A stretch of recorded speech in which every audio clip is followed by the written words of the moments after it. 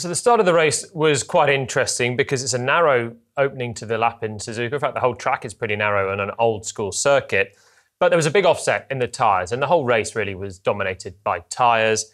Fernando Alonso started on the softs, as did loads of drivers outside of the top 11 positions, and it gave them a good chance to attack and make places into the first corner. So let's first of all watch Fernando in the Aston Martin here. Gets a really good start, and as the lights go out, it wants to make positions on that soft tyre with all those around him on the mediums, but just gets bulked here to the right-hand side. Norris covers him off, knows he will be very aware that Alonso behind is on the soft tyre, and then as Fernando goes to the left, Norris also just sort of wafts out towards the left-hand side. Because the track is narrow and because there's grass on the outside, there's just nowhere really for Alonso to go. If this was Bahrain or another circuit with asphalt runoff, you might be able to go all the way out wide and sort of sneak two wheels off the track. But obviously, you're not going to do that on the grass. So Alonso has to cede position or hold position and keep in sixth place. If we watch this again now with the RBs, they are also on the medium tyre, and everyone behind them is on the softs. So you've got Daniel Ricciardo there, you've got Yuki Tsunoda just hovering behind the lights there. And watch them as the lights go out, because they're about to be absolutely overwhelmed with loads of drivers on the soft coming through. So first of all, you've got Bottas on the right-hand side, you've got Hülkenberg on the left-hand side making ground. Because the soft tyres just fire up, there was quite a big difference between this on the hardest range that we have on the tyres. And as we come through the first corners, you can see the RBs still just dropping back into the clutches of the Alpines, the Williams as well. And that is the basis for this crash between Ricciardo and Alex Albon. We jump on board with Albon. That is Daniel Ricciardo, quite a long way ahead at the start. So you wonder how these two would actually come into contact in this early part of the race. But it's a good start from Albon on the softs, and you can see now both RBs dropping back. Tsunoda's just ahead of us. Ricciardo's off to our left-hand side. And Albon doesn't throw a nose in quite sensibly there. But look also at the way Ricciardo's car is just on edge as he's turning into these opening couple of corners. The amount of small corrections that Daniel was having to do here is quite extreme on a tyre that just isn't warmed up. And I think RB particularly didn't get their tyre preparation right on this medium tyre. And it means that Tsunoda lost ground from his top 10 starting place, and Ricciardo lost ground as well. And it made him vulnerable to attack on both sides. We've got Lance Stroll on the left-hand side, and we're on board with Alex Albon, who's going to have the collision here.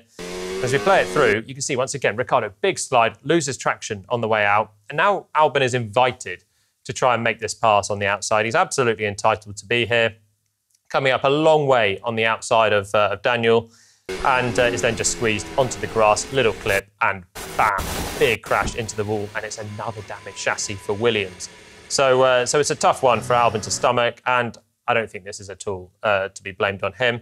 If you look on board with Daniel, you can see here that he just doesn't look in the mirror on the right-hand side. So we play it through, exit of turn 2. You can see he's fighting the car so much. It's difficult when you are being overwhelmed with cars passing you right and left. He's had a decent qualifying, starting in 11th, almost making the top 10. But your heart sinks as you're going backwards, and you're looking in your mirrors as much as you can. You're fighting the car. It's a really difficult situation for drivers in this position. And as we come out here, he's looking to the left, and that's because Lance Stroll is over to this left-hand side. So he checks the mirror there, sees that Stroll's there. Let's give him a bit of a squeeze initially, but then try and open the corner to stay around the outside of Stroll.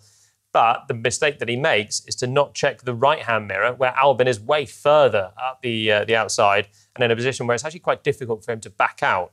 So Stroll's actually not really enough on the inside to be a huge threat. But remember, Ricciardo hasn't got the grip either, so he's a bit worried about being too tight into turn 3. Comes across, and there is obviously no space for Albon. And that is Ricciardo pitched into a spin and also into the wall. And the really compelling shot is this one. Looking back from turn 2, we can see here come the 3 cars. Looks like they're side by side. Stroll's actually just a little behind in this group here. You've got Ricciardo. Already the attitude of the car is to close that space to Albon on the right-hand side. He just doesn't know he's there. And you can see in the end, it's quite an egregious move to force him completely off the road. And it shows that Ricciardo had no idea that Albon was there. No penalty for Daniel here. And I think, in a way, he's lucky to get away with this one, because that was all on him, just cramping the space of the driver on his outside. But the steward said, first lap, cars all around, these things can happen. And it had pretty severe consequences, not only for Ricciardo, who's actually coming under a bit of pressure early on in the season, but more critically for Williams, who lost their best driver in the race and have damaged another chassis and loads of spare parts as well. So Williams really, really in the wars.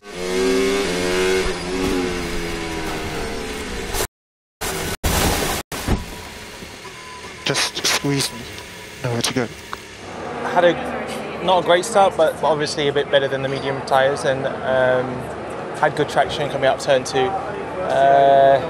Yeah, that was it really. Just I don't think Daniel saw me, and then it was just a bit of a pinching moment. So tried to back out of it, but couldn't quite get out the way quick enough. So yeah, it was a tough one to take. Obviously, we're not in a great position as a team with parts and just general damage for the car. So yeah, very frustrating, and obviously just disappointing. We need to bounce back and get ready for China. By turn 2, it settled a little bit, but then I remember getting out of 2 quite still with a little bit of lack of traction, and I remember an Aston on my left. So I was kind of watching that car, and then as I was starting to drift to open up 3, I felt Alex. So I think just everyone kind of got choked up, and that was that. And it was a tough weekend generally for Williams. Logan Sargeant in FP1 having this off, coming through Dunlop curve, turn 7, gets wide, and that's a huge smack once again in FP1.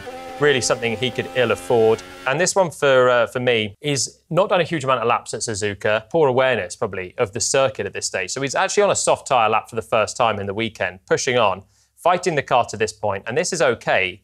The problem is, when you're sat low in the cockpit over this crest, you can't see that this access road on the right-hand side here, this space is all going to just disappear on this part here. So you can't keep your wheels out there. So he needs to be backing off this and saving it for another lap and realising that he's got a bit wide, back off it, bring the car back onto the track whilst he still has the grip on this curb and the tarmac. But he keeps his foot in. And because you're sat so low, you don't see what's over the crest. And as soon as he does, then he'll realise here, just a little bit more steering lock, because he realises the grass is coming. And with this amount of G on, so much load on the car, high speed, you put a wheel on the grass and you are toast. So off goes Sargeant, and that was a really costly one for him in practice. Thankfully, they managed to rebuild the car and send him into the race. We have another slightly sloppy one for Logan in the race. This time, it's not costing Williams damage, which is crucial. But we can see here, turns in, slight touch of the curb, but just gets a little wide coming through the Degners, can't slow the car down, and off he goes into the gravel. And it's just small inaccuracies that Logan can ill afford under pressure. We know all the chat that came about with Williams' driver choice in Melbourne. Logan really has a point to prove at the moment, and he was having a good race up until this point, made some good overtakes. It was looking encouraging as, once again, the only Williams in the Grand Prix after Albon's early exit. But you can just see the inaccuracies here, and lap to lap, there's just small differences in Logan's line. And this is why he does sometimes make random mistakes in a Grand Prix. Thinking back to Zandvoort, thinking to Singapore as well last season. These things just happen slightly too often still for Sargeant. You can see coming in here, so he's just taking the curb slightly more on lap 42 on the right-hand side, carrying a little bit more speed into the corner, a little bit more of a bounce there on the apex as well, which results in him getting further out wide in these two Degners. And he's going to struggle to slow the car down as efficiently on the right-hand side here from the green rumble strip on the outside, the car bouncing slightly on the floor as well. So when he gets into this point, this is going to be difficult to slow the car down. He's carrying the same entry speed, and so therefore he just doesn't manage to stop it. And he's quite a long way from making that corner, and it was all coming from the setup of Degner 1. So Williams in a lot of trouble. Albon's car's gone back to the UK to be repaired. Once again, a damaged chassis for them. Once again, no points for them. Albon, I would say, completely unlucky in Suzuka. Sargeant, more encouraging at times during this weekend, but the big crash he can't afford either.